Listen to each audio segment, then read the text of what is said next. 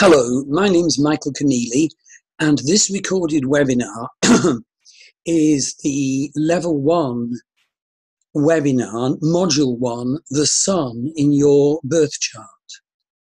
So this is Western Astrology, and it's Module 1 of my Western Astrology Level 1 course, www.enlightenedastrologycourse.com.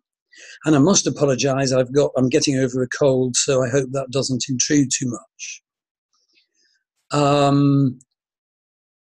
There's a vast area to be covered, and basically you can either buy my webinars separately or you can enroll on the course and get the webinars free. And if you're enrolled on the course, you get the background notes for each module. And so in this case, there's about 70 pages of background notes, in addition, of course, to the course handbook. As I've said, we're studying the sun, and the method of my course is very clear, and that is we study one planet after another in Western astrology, focusing first on your chart and second on my chart. And so we go through all the planets, sun, moon, ascendant, and then the other planets in the order you wish. But in addition, you can intersperse this with working through quite extensive psychodynamic astrology manuals. And so you build up a very practical and applied knowledge of astrology because you're studying the charts of two flesh and blood individuals. So it has to be authentic, it has to be genuine. But you're also learning about the planets and you're learning a lot of theory. And a principle of my Western astrology course is that you can cross over into Vedic astrology if you feel that would be helpful and what you want. And also my Vedic courses, you can cross over into Western astrology if you wish. So what I'd like to do is look at the contents of the supporting notes to this webinar so that you can get an idea of what we're going to cover. So that should be this chart becoming visible now. And we're looking at page 2 of the notes, which outline what I'm going to talk about. Now, clearly, the actual agenda of understanding the sun in your birth chart is vast. And so I won't go through the endless pages of notes. I'm going to be selective. So if you look at what's on the list, well, first of all, do have a drawing pad and pens to hand, because so often in the webinars we try and do artwork. So, for example, to draw what the sun is in your chart, and maybe that will have issues of difficulty in healing, and then maybe draw your healed sun and aim towards that. And also we do embodiment work and healing approaches quite often in these simple webinars, EFT or emotional freedom technique.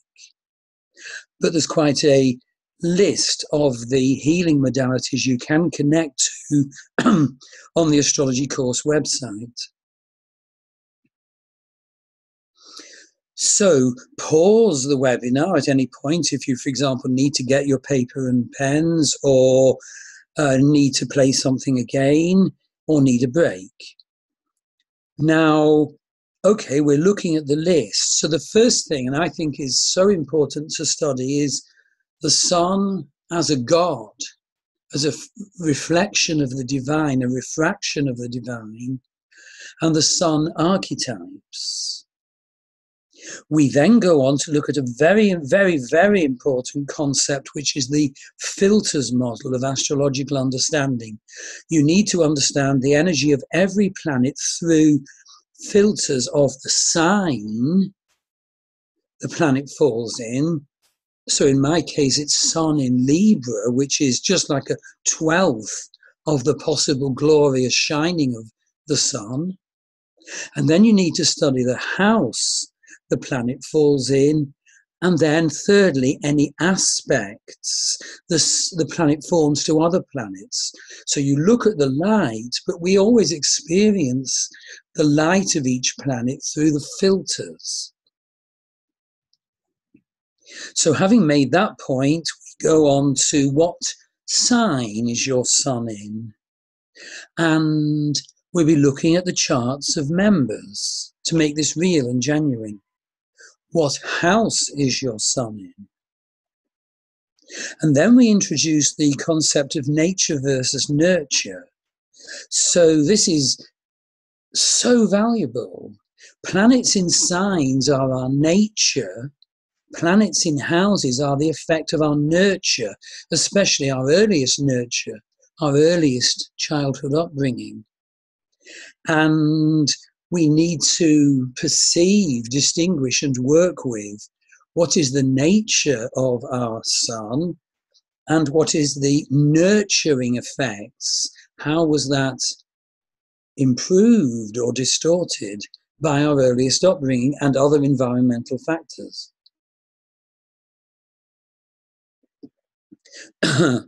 So then we go on to study the aspects formed by the Sun to other planets, and then the wonderful chart aspect shapes, and also unaspect. Does your planet not aspect another planet, in which case it's cut off from the rest of your chart?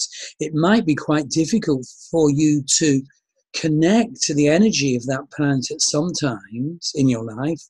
At other times in your life, the energy of that planet might totally swamp and eclipse the rest of you. And this is part of psychosynthesis. And we do, in your study, psychosynthesis role play. Now, the next thing, section 8, is hemispheres and quadrants, and also the effect of chart angles if you have a planet on one of your chart angles, the ascendant, the descendant, the midheaven, the nadir, or imum And it makes a huge difference whether your Sun is at the top of your chart, so that you will shine your blessings and generosity on all, or if the Sun is at the bottom of the chart, leaving you feeling hidden and unheard, and maybe equipping you to understand and delve into occult and shadow realms.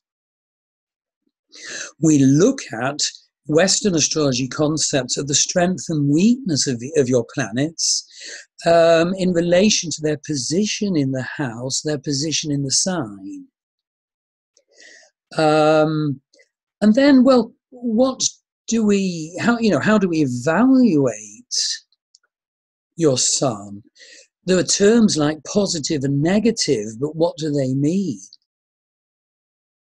Harmonious and challenging.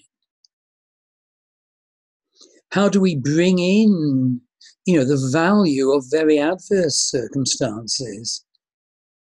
So we look at, phenomenology and also levels of manifestation, because planets manifest on the psychological realm, the biological, the sociological, the physical, the event realm, and also, of course, in terms of our spiritual unfoldment, why we are here, our incarnational life script, our spiritual destiny.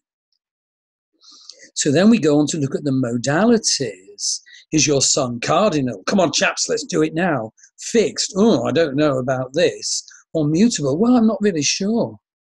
Or there's the elements, Sun in earth, air, fire, and water. And then there's the polarities, positive and negative, or masculine and feminine.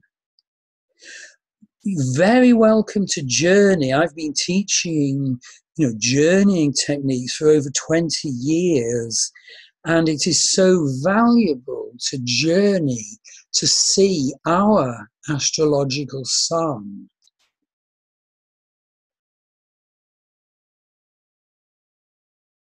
So valuable.